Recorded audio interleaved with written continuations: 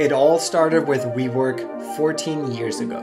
WeWork was founded in 2008 by Israeli-born serial entrepreneur Adam Newman. Adam had started other companies before, but he's best known for his rise and fall of WeWork. At its height, he had grown WeWork to a whopping $47 billion valuation, just before it crashed down to $9 billion.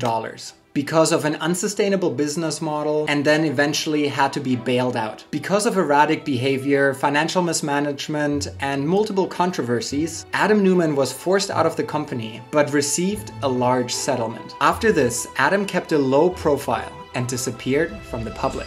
Until now.